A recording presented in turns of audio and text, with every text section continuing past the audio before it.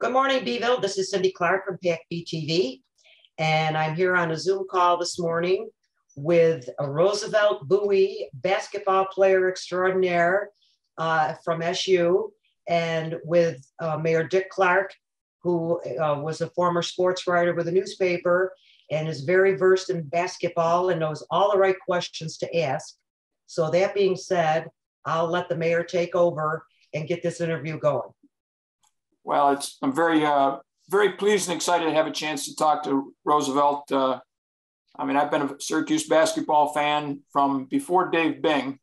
I remember watching Jim Brown play when I was about 8 years old, and he and Vinnie Cohen, I'm sure you've probably heard of Vinnie, and Gary Clark, and the fact that Gary Clark was on the team, and even though he didn't have an E on the end like we do, it was Clark, so I was all excited. And so my father took us down to the War Memorial to watch Jim Brown. And, here was Jim Brown. It was like bigger than life playing basketball. It was pretty cool. So I've worked at the sports department for 25 years at the Herald Journal.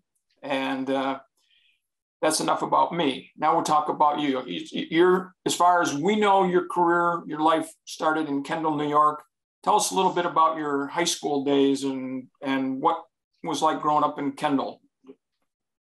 Well, it actually was pretty, I was pretty fortunate. At the age of, I actually went to school in Holly, New York from kindergarten until the age of 13. And at that point, we were renting and the house was for sale. And at that time, it wasn't good for us. So we moved back to Kendall. Moved to Kendall. I actually lived in Kendall when I was like 2 years old, until I was 2 years old. So we moved back to Kendall. I hadn't played any sports in Holly at the time. I get to Kendall, and what normally that move is kind of traumatic for most people, but not for me because I had like 15 cousins that went to school in Kendall that I only got to see once. That I only got to see once a year, if that. So when I came to Kendall, it was like a big family reunion, and it was fantastic. Came to this the school had just opened, the new school, so I walked in and the high school basketball coach was standing right there because I walked in at about 6'3", 6'4.5", and my cousin at the time was the star of the team who was 6'4", and here is a 13-year-old walking in the gym, walking in the school. It was like I was probably 6'6", and his brother was 6'4" then, so varsity basketball coach met me when I walked to the school, Coach Dick Reynolds. And from that point on, it was sunshine, and it was a beautiful thing. So now you start to eventually start to attract some colleges and get recruited as late in high school, I'm guessing. And, it's funny because big people get recognized first. I mean, when you're a basketball coach and you see the big guy out there, everybody wants to know who that is before they check on the point guard and stuff. But so I'm sure people were talking about the big kid from Kendall. And so you end up choosing Syracuse, but it seemed like at the time, as I remember Bob Snyder telling me, if Boeheim didn't get the job, Rosie and Louie might not have come to Syracuse. That kind of tipped the scale. Is that true or? Well, I forgot to add. So when before I got to Kendall, my cousin Nathaniel was here, and he was a phenomenal athlete. And he was supposed to be and they thought they had I think we were like seventh grade or something like that. And he was already a great athlete. So when everybody saw, they thought that Kendall's going to be really, really good in the future. And then I walked through the door and they're like, oh my God, Kendall's going to be really good in the future. So fast forward, he's 6'6" with about a 38, 40-inch vertical. And I'm I was actually 6'11" and 3/4 barefoot. And nobody plays barefoot thanks to Nike. I'm over 7 foot. I didn't have that. I only had probably 36, 38-inch vertical, but I have a 7 foot 6 inch wingspan. So you got these two kids at a school. We went on to, we actually won 3 sectional championships together. And our record was 65-1. I remember we lost one game my sophomore year. Game started out, we missed a shot. I went up for the tip in, came down on the kid's foot, twisted my ankle. I was only playing on one wheel, so I had 19 and 17, so I had a subpar game. We ended up losing by 3 points, and I made a point to come back, and we played them the second part of the season. I was fortunate because after the game, I took my shoe off. My ankle was like 17 inches around, but it was Christmas break, so I had 2.5 weeks to recuperate. Come back in the new year, we beat that team by 25 points and let everybody know that it was a fluke. And then going into my senior year, I think it was the last couple of games, I remember getting I think it's called a telex from Dick Vitale. And he was coaching at Detroit, I believe. And he said, this is for your 44 wins in a row. So we actually had won 43 games in a row, going for the 44th game that night, and he sent me the telex. And funny, now that I think about it, our 44th win in a row, I think I was destined to go to Syracuse. That's right. That's right. That 44 always seems to come up. Yes. So then I never visited Syracuse. So I started playing when I was 14. So I didn't really know much about basketball, but I loved to play. My cousins were all playing, and I got really involved in the sport, and I started growing with it. So I'm thinking that we went to basketball camp, Jim Boeheim basketball camp. Then moving forward, I visited Georgia Tech, Duke, Michigan State, Georgia Tech, Duke, Michigan State, Oklahoma State. I went to a school out in California and St. Bonaventure. And after I made my last trip, because you could leave on Friday and you had to come back on Sunday night before school. So never visited Syracuse University, but I went to basketball camp there. And Coach Boeheim, the assistant coach, ran basketball camp. So I got to know Coach Boeheim and see him there, but he wasn't the head coach. So I went to St. Bonaventure, where I had a great time. It was, I'm trying to think that, I'm having a blank right now. He'll smack me if he sees me. The head coach of St. Bonaventure, who is now the voice of the Orange. Jimmy Saddlin. Jimmy Saddlin. It was so funny because I looked at the two teams, and they were both pretty equally. They had experienced players in all positions except at the center. Neither team had a center. So since my mother didn't raise a fool, I was looking for a team that didn't have a center because I wanted to play right away. And so as it boiled down to it, I'm like, so I come back from California, I'm like, man, this is really tough. Only thing I'm waiting to do is go back home. I better start looking at schools closer to home. I went to Duke. I remember going down on the Duke campus. They had like girls in bathing suits on the quad. And I was like, I said to myself, I can't go to school here. I'll flunk out in the first 2 weeks. I got to go someplace where there's no distractions. So I ended up going to. So I'm thinking about Syracuse. I talked to my coach, my high school coach, Dick Reynolds, and he, who at Kendall, he actually won 5 sectional championships in a row. This is before the states, and he's just taking me in. We're just talking. He's not pointing me anywhere. We're just talking about things. So I come to school one day and he's standing, and I really like Coach Boeheim, but he's not the head coach. And Jimmy Saddlin's the head coach, and so we're talking back and forth. And then I think it was on a Wednesday. I come to school and Coach Reynolds is at the door again, and he's holding up the newspaper. It says, Jim Boeheim, new head coach of Syracuse University. And at that point, my excuse to him the day before was, I like Syracuse, but Coach Boeheim's not the head coach. So we walked straight through the school, got on the phone, called Coach Boeheim. On Thursday, he came out and I signed. So it made me look like a virtual genius, but in actuality, it was a blessing. Wow. So in other words, Bob Snyder didn't steer me wrong in telling me that Boeheim had a lot to do with it.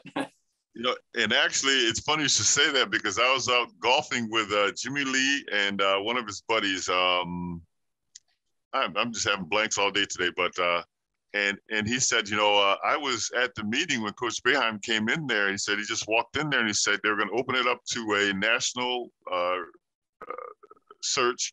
And he said, Coach Boeheim walked in and he said, you need to make me the head coach of Syracuse University today.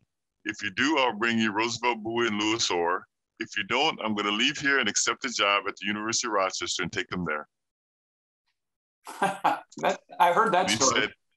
He said, it's a true. He said, it's not a story because I was sitting there. I was in the meeting. He said, I sat there and he walked right in there and he said that and everybody went. And at the time I was the #1 player, small schools in New York State, had been for the past 2 years, which I didn't know anything about because we didn't keep stats like that. We're just kids out there having fun. And I guess that made a pretty strong, and Syracuse didn't have a center. So shortly thereafter he came, we signed. I didn't meet Louis until before practice. We're sitting there, so we go into the locker room and all the good seats are taken around the locker room because that's the upperclassmen. And there's Louis Orr and I sitting. You walked into the locker room, in the left-hand corner there were 2 lockers, and Louis took the first one, I took the second one, and we sat there, and those were our lockers for the next 4 years. And it's amazing how the center of attention shifted from all those other lockers to that little corner, the little left-hand corner. And I used to, it's so funny because I used to, every day I'm there tying my sneakers up and I'd look up and there'd be either Ron Payton or Red Bruin. They're standing there and they got their arms around one of us and they look at me and they go, Rosie, one of us is going to dunk on you today. And I would just finish tying my shoes up and I'd look up and I said, oh, you mean one of you are going to the hospital today? They said, oh, that's wrong. I said, no, what's wrong is you telling me you're going to dunk on me. You should have did it and then came over and said something to it. So right now, you just put a target on your back. So we had a lot of fun there before practice. I'll bet. Talk a little bit for a moment on your relationship with Louis. One of the great pictures of all time was on the front of the press guide one year of the 2 of you running down the court, almost the same stride. And it was like, everybody had associated the 2 of you for 4 years. And I mean, you won 100 wins and 18 losses in 4 years. Not too bad. Yes. So it's not too bad for a couple of kids from small towns there. The funny thing about that picture was the picture's actually taken with a zoom lens from the opposite end of the court. So Louis actually started a fast break. I was about 15, 20 feet behind him. And there were 2 series of that picture. In one series of that picture, I was on the opposite side of him. And he was dribbling the ball up and he looked over and with his opposite hand, he pointed that he wanted me to go to the other side. And so the next snap of that picture, I was on the other side, and that's when they caught us in the same stride. We're in the exact same stride. He's dribbling the ball. And then the Daily Orange, I wish I would have kept it, but in the Daily Orange, the local, the Syracuse paper, someone had taken that picture and drew a caricature of Louis and I with suit coats, top hats, and canes. And we were dancing across the floor, and they call us the Louis and Bouie Show. And that's that's how it stuck. But that was a very popular picture back then. And just to think, I was actually 15 feet behind him. I was actually running the trailer. So I was running behind him while he was dribbling the ball. In the first pitch, you can see him look over his shoulder, and then you see him point. You see, like I was coming up the wrong side, so he pointed down the side he wanted me to come. So I just trailed it. I just trailed the play down. I moved over, and as soon as I crossed over behind him, they clicked the picture, and it's the rest is history. But you 2 guys were great buddies. I tell you what, we were good friends. So we met that day of practice, and we had after they retired our uniforms, they did an interview with us, and we were just sitting on the stage talking, and Louis said, he says, you know what, I was just thinking, we have never had a crossword in our entire lives about anything. From the day we met, we were all both on the same page. And anytime we came together, if something happened, there was no your fault, my fault. It was like, what can I do to help it not happen again? How can I help? That was the mentality that we did. So Coach Boeheim, it was something he said when we first came in there. He said, when something happens on the court, He said, first thing I need y'all to learn how to do is put your hand up and say, my fault. Because if you're pointing the finger, nobody knows who the problem is. If you all put your hand up, you got 5 people trying to find a solution to a problem. And that's just kind of what we adopted. And we never, ever had a crossword and it was so funny when he said that. It was darn near 50 years later, and I thought about it, I was like, never had any reason to.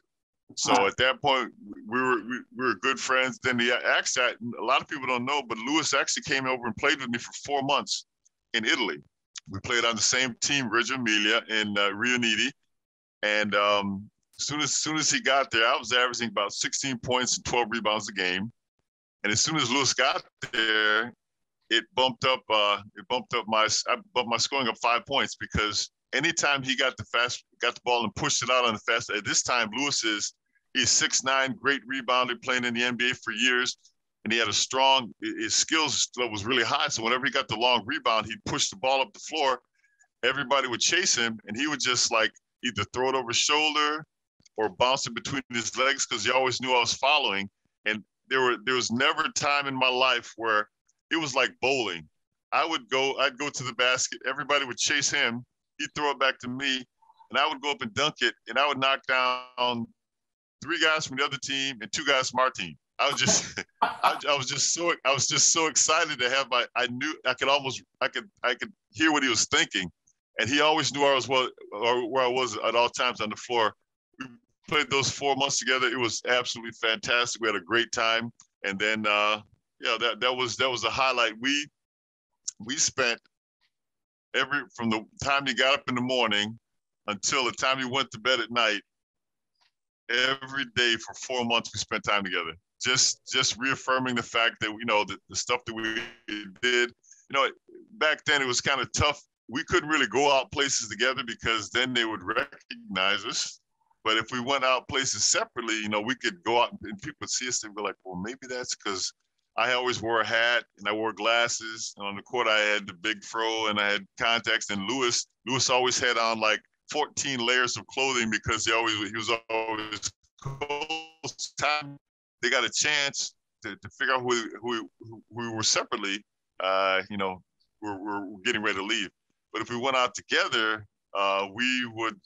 And Syracuse fans are the greatest, but we couldn't have any time together until we finally got to Europe, and we spent every waking hour together, and it was fantastic. We're great teammates, we're great friends, and we just solidified that by spending that time together. That's great. I won't go too much longer. I think everybody knows your SU accomplishments. My highlight for your career was the game at Purdue. And you blocked a shot by Joe Barry Carroll late in the game. And Eddie Moss had a great game, as I believe, if I remember right. But I just remember you going up and like pinning it to the board or swatting it away.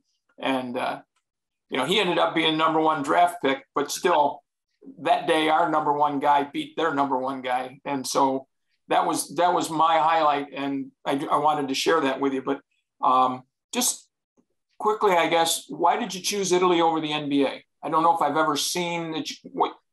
If you've ever been asked that, I'm sure you have, but I don't remember. Well, I just want to give you a quick, the things that I remember about that game were Eddie Moss, we're down by like 10 points. Ed Moss goes to take the ball out. We're down by like 8 or 10 points. And they had a senior guard, and the guy, so my man's coming to set a pick, and the guy goes, no, I don't need a pick this against this freshman.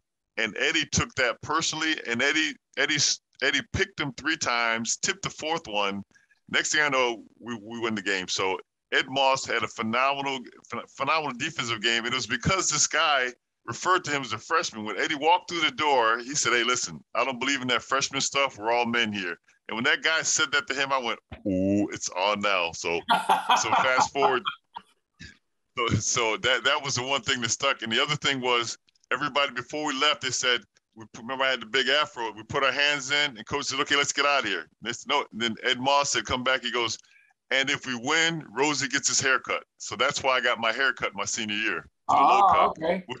Which increased my points in those games. And I found out because the man playing me could no longer find me real easy.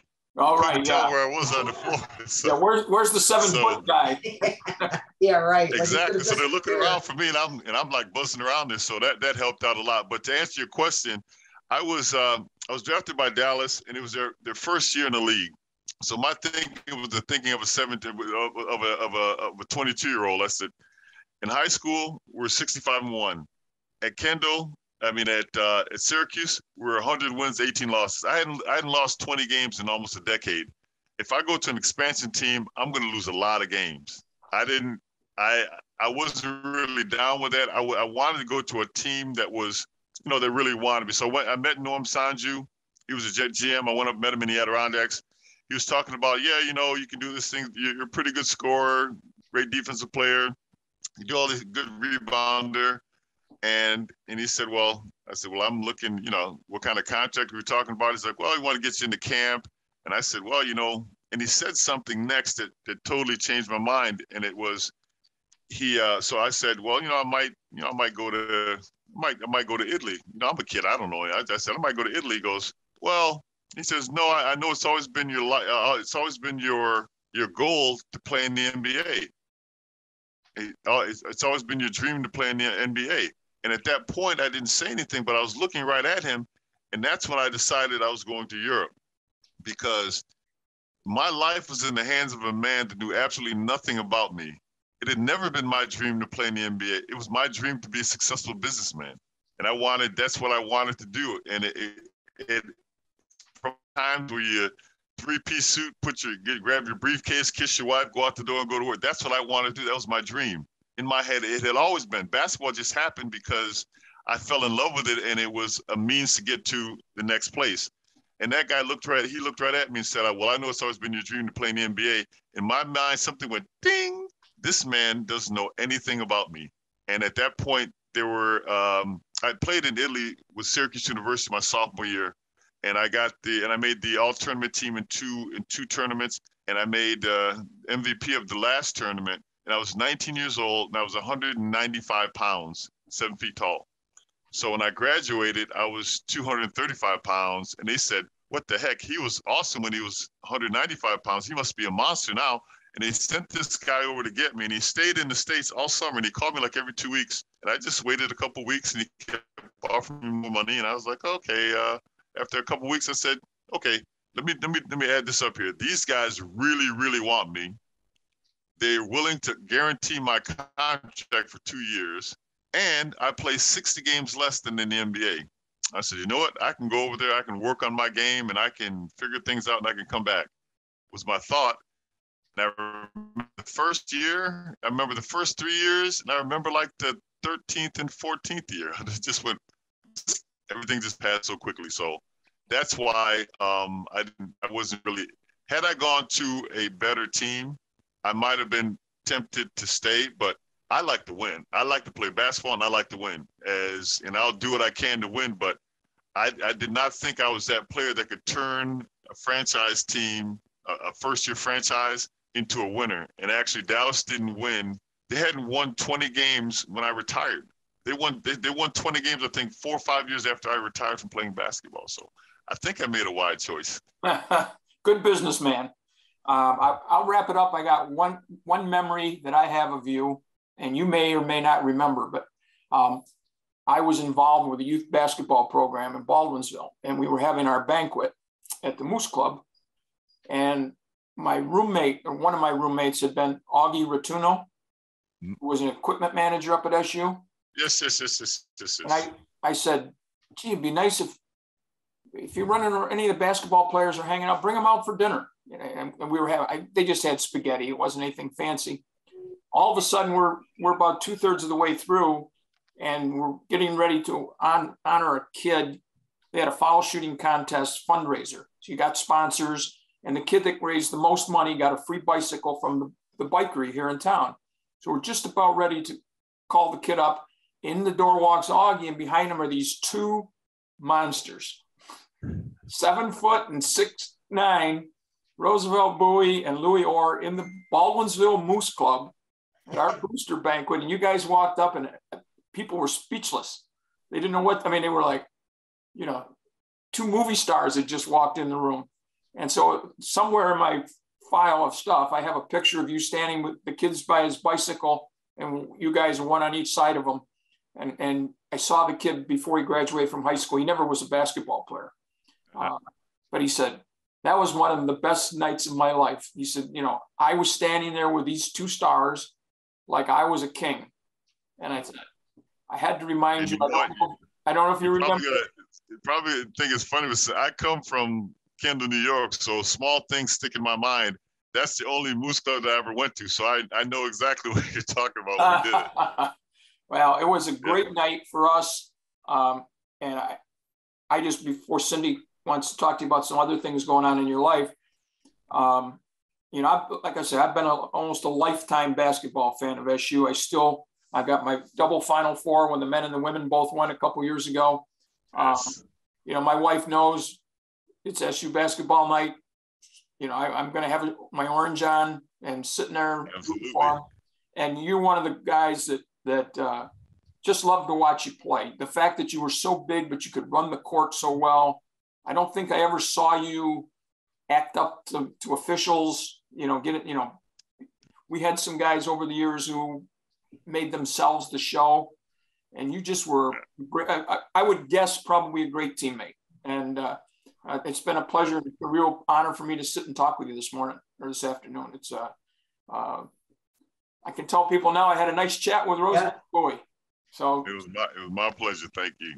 And well, we'd like to now we'll fast forward a little bit to current day, Roosevelt, and why don't you tell us now that you're back in the States, you've been back in the States, you're retired, tell us what you're doing now as far as we talked at when I first had met you. Sure. Like I said, I still have the crink in my neck from talking to you too, from looking up. And you said you're involved with the youth and you're still involved with Coach Boeheim. So why don't you tell us what's going on there? Well, you know, my involvement with, I've always had this thing for youth because somebody took time out to spend time with me when I was a young kid coming up, whether it be outdoor sports, outdoor activities. You know, I'm an avid fisherman, camper. I'm a country boy. So somebody took time with me. So I always felt that if I ever got a chance to come back, my way to give back, you can't become a professional player without a bunch of people following you. If you guys didn't care, didn't want to, I weren't interested in following, I would still be, I'd been Roosevelt the pro fisherman by, I don't know. But it was, I got back, and as far as basketball goes, you know, I only follow Syracuse University players. I don't follow any other teams. I came to Syracuse wanting to play, and I became a fan of Syracuse after I played there and after I left, so that I only follow people that I know and I like. So I've been following Syracuse, and that made me a huge Syracuse fan. I mean, if Syracuse doesn't go to the tournament, people ask me who's my pick in the tournament, I tell them that the NCAA tournament was canceled. That's just the way I feel about it. And I don't watch another game until, you know, the next year. But to get back to it, so Coach Boeheim they would have these fantasy camps, and I would go back there, go back up to the Carmelo Center. And for the main reason, all us guys, we all get along so well together. So basically, we look at it as a way for us to all get back together, laugh, talk, eat, have fun. And then there's a fantasy camp in there in the middle, but it's just like the guys, it's kind of like they join in. It's a big family atmosphere up there. So that's my donation back to the school. You know, I know a little bit, I don't know basketball, but I know the center position better than a lot of people on this planet. So anything that I can interject or where I can help out, that's my pleasure. There's a word in Italian, dovere. It's my dovere translates to it's my mission. If there's a Syracuse person that wants to know how to box out, block a shot, do anything, all they have to do is put their finger up, and I'm there. So when they asked me to do the fantasy camp, I came to do it. But it's for working with kids. I've always felt the importance of working with children. By leaving and going to Europe, I have 4 sisters. I would meet my nieces or nephews when they're 2 or 3 months old. And the next time I would see them, I'd answer the phone. I'd call home and they'd answer the phone before I'd get back home. So I come home like, 11 months later, and they're like these little people. And so I started taking them to reconnect with them. I started taking them fishing. So I take them out fishing, and within 10 minutes, I knew everything that they'd been doing for the whole year, because once you catch your first fish, they don't just stand there and fish. They're buzzing the whole time, telling me everything that they're doing and all the stuff, things that happen between their cousins. So I'm caught up to everything within an hour. And I said, you know what? And they're so relaxed. They're living in the city in Rochester now, but now they come back out to the country and they just like open up and they just want to be outside and learn how to do these things. I said, you know what? Fast forward, then COVID hits and we're all inside. And I used to fish once or twice a week. After COVID, when I could finally go outside, I started fishing 3 or 4 days a week. And the other thing that I noticed is I was so calm, laid back, and relaxed. And my friends would come out to fish, and they would go, "Oh my God, this was fantastic!" Didn't catch a fish. They didn't catch any fish, but they're like, "This was fantastic. This is what I needed." So I went back home and I put together a program. I said, you know what?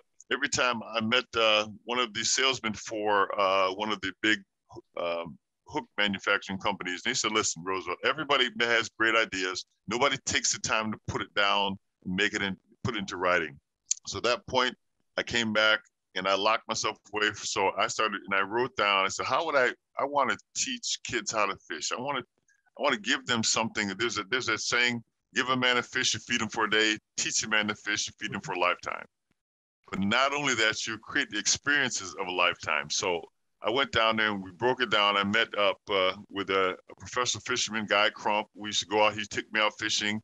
We started talking about this because he was also teaching kids in the younger levels. So we came up with this program. So college course, 101, 201, 301, 401. So we start out fishing 101. It's called the Fishing Project. Fishing 101 is learn how to fish with live bait, worms, crickets, whatever you want to use. Learn how to fish from the shore with live bait. 201 is for those that are a little squeamish, learn how to fish with the artificial bait that imitate the live bait. And that's also from the shore. And you teach them the ins and outs of that. Then 301 is decide which one you like the best, whether it be live bait or artificial bait, fishing as a passenger on a boat. And you learn a little bit about reading the graphs. 401 is you actually learn how to launch the boat, drive the boat, read the graphs, find the fish yourself. 501, full circle, is you can either decide I want to become a professional fisherman, then you go down that path, or you want to become a mentor in our program. You can go back and start over there. And we're trying to work with groups of, we figured out it works out best with groups of 24, 25 individuals. We split them up into 3 groups. So it was 24, 3 groups of 8. We teach them about fishing, the fish themselves, their bait. It's a classroom study. Then one day we take them out and we take them out fishing. The time, take them, we locate, first starts out, we locate an older boat, 17-foot aluminum boat, deep V. There is one behind everybody's house in every quarter mile you go in the country. There's somebody that has a boat behind the house they haven't used in like 20 years. They don't know what to do with it. Huh.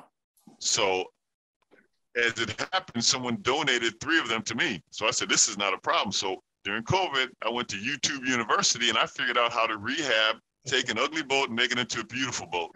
So with these 24 kids, and preferably they'll be affiliated with some faith-based organization, preferably churches or the Boys and Girls Club, YMCA, because we want principled children. We want to deal with. You don't want problem children. But at the end, you teach them how to fish, and at the end of the program, the boat that we all worked on to rehab and make all beautiful, I give to the program. So the boat that they worked on is the boat that they get, because you can't teach a kid how to fish and then teach them how to fish from a boat and then take the boat away, because it's a setback. And I wanted to also show them that you can learn these skills about how to fix these boats, how to fix them up, and not only how to fix them up, but it's not that you don't have to spend $80,000-$90,000 to buy a boat to enjoy fishing. You can find something that somebody doesn't even want. And the best thing about having a boat that was been sitting out in the field for 80 years, it's made out of aluminum. Pretty much when you pull it in, it's still just aluminum. You can pull everything else out of it, put the floors back in it, put the seats back in it, and you spend very little compared to the enjoyment that you're going to be able to get out of it. And then at the end of this program, each program, we give those kids that boat. And that's the fishing project. How long have you been doing this? Well, it's been in my head for about 3 years, but it's putting it down on paper and getting it into and starting a 501c3 foundation. It's been, we're literally, we have our 501c3 not-for-profit, and yeah. by the end of this month. But it's I started. There's a Facebook page, the Fishing Project. If you go on there, I just started it. It's the Fishing Project. You'll see that it's just me and a bunch of people that I've taken out fishing and got them started fishing. There's some pictures of there of Coach Boeheim. Coach Boeheim and I used to go out fishing once a year. And then Buddy came along. Buddy liked to fish, and the boat only holds 3.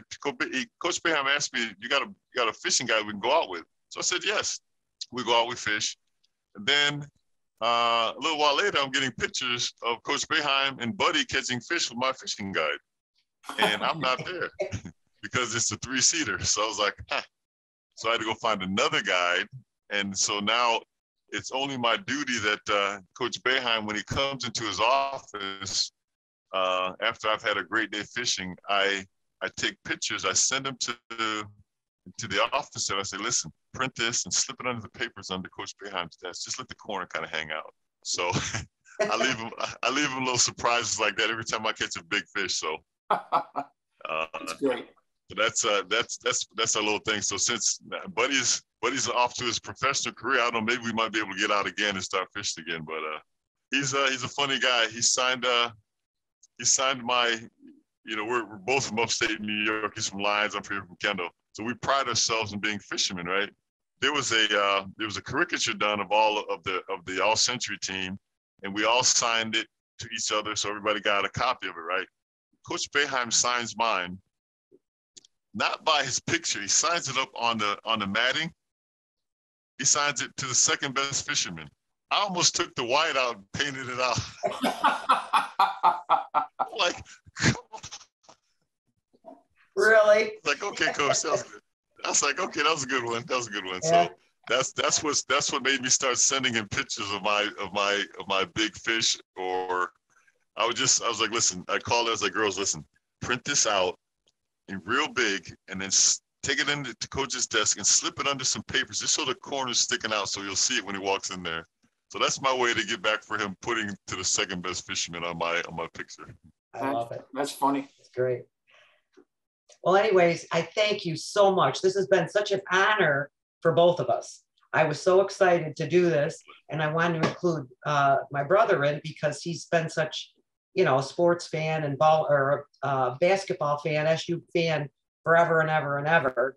So I wanted to include him, and I'm sure the interest will be great in this area because there's so many people that are just diehard SU fans and have been forever, and they know you, and they watched you develop and grow, and it's so good. And I'm so glad that you could spend the time with us. I'm glad that you're giving back to the kids because you had somebody help you and mentor you, and that you're giving back as well. And I certainly hope to see and hear more of you. Now it's called the Fishing Project on Facebook. Yep. Okay, well, we'll encourage people to go and like that site as well. And then also I also do Orange Appeal. It's Orange APPEEL. Okay. And that's where we do. I'll do a post game show, or I'll do a recap during the week. I started it with Dale Shackelford. And now, since technology has improved, I'm able to bring in other guests, other players. We'll talk about Syracuse basketball. So that's Orange Appeal on Facebook Live, and it's Orange APPEEL EEL, Orange Appeal. Okay, very good. Thank you. Thank you. My pleasure. All right. But anyways, again, thank you. This has been an honor. It's been a wonderful experience, and you've done so well with your life. The path that you've taken is just a wonderful path, and you've contributed so much to those around you, the children, Orange fans, and we hope to hear and see more of you in the future. Thanks again. Appreciate it. Thanks, Rosie. Thank you.